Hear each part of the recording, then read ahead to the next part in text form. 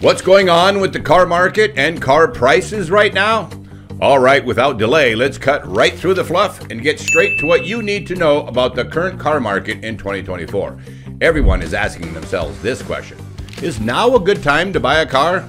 We'll help you answer that question for yourself by covering new car prices, used car prices, including auction prices, and even some unfortunate news on gasoline prices. Yeah, because it seems the politicians are up to playing tired old games with our oil reserves.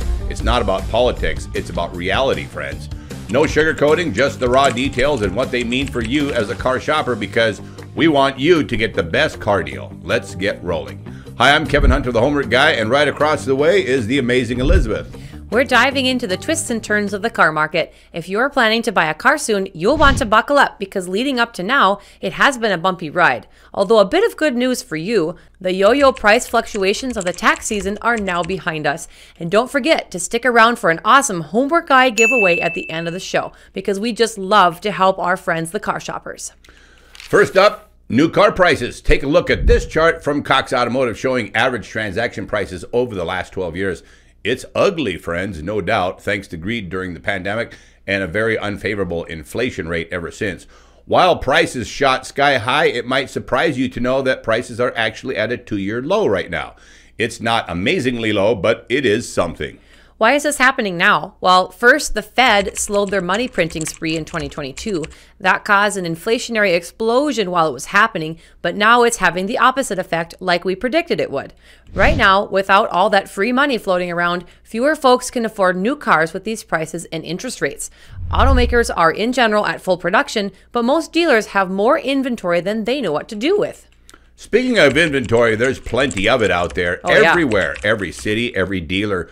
I drove out of Minneapolis a few weekends ago and saw a dealer billboard advertising, "We have over 1,000 cars in inventory." That's just crazy.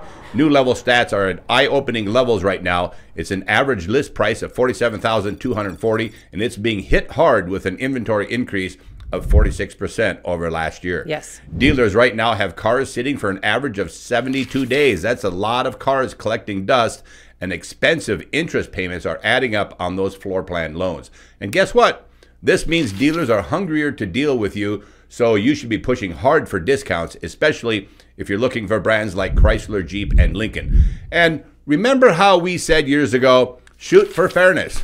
After the pirate level greed we witnessed this past few years, we say, screw their need for profits. Make them have to start paying it all back. You know what they say about karma? We say, make it hurt. Yeah, go for it.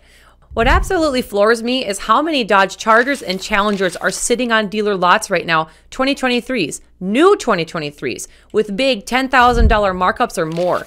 We have a few members working on finding a better Dodge dealer out there who'll be honest about these cars' values. And guess what? They're still looking, because finding an honest Dodge dealer is like finding a unicorn. That's right. Now, typically we see a bit of a spring bounce in car sales, right? Yeah. Traditionally, Americans who get a tax rebate are just itching to spend it. Well, forget about that this year. The markets are as flat as day-old soda and sales about as exciting as rancid milk. Ew. Jonathan Smoke and Cox Automotive tells us that the usual rush to buy isn't happening. Shoppers are sitting tight because the economic vibes are off, and nobody is in a great big hurry to spend such big money on a new ride.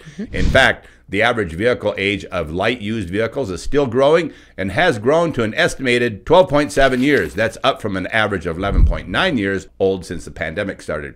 By the way, 20% of cars on the road right now are 20 years old or older. All right. If you happen to be one of those frugal, fix-it-yourself kind of drivers, comment below and let us know what you're still driving. We would love to hear that story from you. I might be one of those drivers, Kevin. As far as used car sales go right now, the average list price is $25,540, down 4% from last year. But don't let that fool you. Prices are still way above what they were pre-pandemic. Inventory is up, prices are trending down, thanks in part to dealers getting better buys at auctions. It's a buyer's market out there, friends, if you're savvy, so exercise some courage. If you missed it, go back and see our recent show covering OTD price negotiations. That information is gold. It was a killer good show. Now here's the recent scoop on auction prices, known as MMR or Manheim Market Report. The Manheim Used Vehicle Value Index dropped like a rock to 199.2 by mid-April, marking a 13.7% year-over-year decline. And before you think it's just a bad month, let's be clear. It's not just the month of April that's bad for them. It's the new trend. Certainly. Looking at this chart, we're seeing year-over-year price changes for different classes of vehicles. And folks, let me tell you, it's a sea of blue. That's right, car prices are dipping across the board, all makes and models.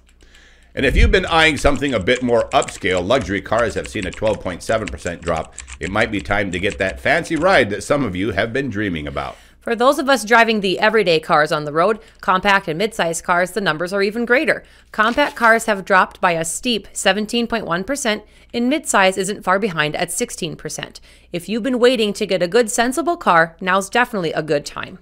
Pickups and SUVs, the workhorses and family haulers, aren't immune to this trend either. Pickups are down 15%, while SUVs and crossovers have dropped by 14% in price. EVs have taken the biggest hit with a significant drop of 18.3%, while ICE engines are only down by 13.1%. I'll just let you do the math on that one. For EVs, sales growth is stalling, only up 2.6% from last year. The hype train is slowing down, folks, but with more models hitting the market and prices falling, there might still be opportunities to score a deal on a new EV if that's what you're looking for.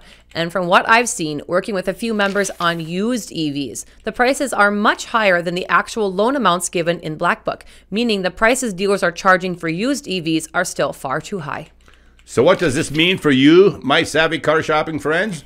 Bargains, deals, and more negotiating power. That's what. Prices are down, and if you play your cards right, you might just drive off the lot with a steal of a deal, and we do hope, in fact, that you steal it. Just don't forget to use the OTD method we just recently presented in detail. Just remember, lower prices don't mean you toss your homework guy lessons out the window. Do your due diligence, inspect that car, negotiate the price, and as always, don't rush into a deal. Be smart, be patient, and your wallet will thank you later. Liz, we brought up gas prices earlier. What's the latest there? Well, the White House plans to dip into our strategic oil reserves again to keep prices down. Let's be real. The reserves are for emergencies, not for managing bad election cycle optics. Draining our emergency energy stash for a short-lived price stall? That's not cool in my books. So there you have it. New cars, they're still pricey, but getting a bit better. Used cars, prices are tumbling like mad right now, making them more affordable, but keep your eyes peeled. And the EVs, growing but slowing, and gas prices, well, keep an eye on those oil reserves. Remember, friends, knowledge is power. Use it to drive the best deal home. Keep your eyes peeled, do your research, and don't settle for the first deal that comes your way. Remember, knowledge is power and money in your pocket. Buy smart and drive confidently. Get the book today. It's on our website, thehomeworkguy.com, for just $12.99. And let's keep putting fantastic homework into car buying. Wherever you are in your car buying process, we have tons of things to help you. Tons of videos here on YouTube to help those of you who love our freebies. Tons more freebies on our website, thehomeworkguy.com, in the car buying blog section, and several helpful templates. Yes. Besides the book Liz mentioned, for those of you who don't mind spending a few dollars to have some extra help, we have the Homework Guy Help Desk via email with Liz for $24.99. That's good for 30 days with a very fast response time. There's direct tech support with both me and Liz for $49.99, and we can do a group chat with you. That consults package Kevin mentioned also includes Black Book values with some coaching on what kind of offer to hit the dealer with. And Kevin, you forgot to mention the $99 phone call for those of you who want to talk to the legend himself, Mr. Kevin Hunter. The 45-minute call is a game changer. Literally everyone who buys that call says that. No matter how easy we've made our OTD technique to do, many of you still need some level of hand-holding to get through it. Maybe you need the direct help from someone like Stuart, who will do all the negotiations for you. I won't share all the details of our hassle-free car buying service here because you can look it up on our website, thehomeworkguy.com. And there you have it, friends. Thanks for watching our show today, and don't forget to like and subscribe for more insightful tips from the Homework Guy team, courtesy of the legend Kevin Hunter himself and, of course, me, his loyal sidekick, Elizabeth. If you are actually seriously interested in a car purchase and want to negotiate it yourself, the only way you should do it is using the OTD technique from the comfort of home via email or phone. If you go the phone route, always have them email you the details in writing that you discussed, so you're not going into a dealership only to find broken promises. Use the tips we've consistently shared and consider visiting our website, thehomeworkguy.com, where you can find those resources and options that Kevin mentioned. And you can also get us directly involved. You can have us ride shotgun, and direct help from us is a game changer. I might add that if you are indeed buying a car right now and the points we made here today sound a bit intimidating for you, or if you have a looming deadline and an urgent need to get another vehicle and there isn't time to exercise optimum timing, there's a surefire way to make sure you don't screw this up. Contact Liz today and ask how you can put our amazing car buying service to work for you. Let us help you navigate the alligator-infested waters of car buying. Just like in the Minions, our man Stuart produces great deals and seems to just hypnotize the bad guys in a car dealership. They do what he wants and the outcome is amazing for you. Now, if you've made it this far, I have a special offer for the first 5 people to respond by text to me at 701-441-3399 saying, I just watched your new car market update video. I will give away a free 15-minute phone call with the legend Kevin Hunter himself to the first 5 viewers who can respond by text with this message. Thanks again to all of you out there in our audience for coming back. We appreciate your loyalty. I want to remind you of one last thing here in closing. As I said in a recent show, we now offer a button on our website, thehomeworkguy.com, where you can sign up for either email or text support messages of future new shows and new blog posts. For some time now, we've been very aware that the YouTube community really doesn't like us.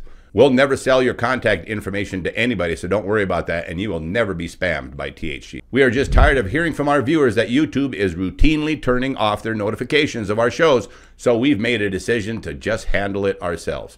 The deliberate blacklisting and throttling down of our content on YouTube has cost us a lot of money, and many of you have had to unfortunately miss out on the great shows we've put out. To all of our longtime loyal subscribers, you guys rock. God bless you all. I'm Kevin Hunter, the Homework Guy, signing off with amazing Elizabeth, the Homework Gal. As always, thank you for listening.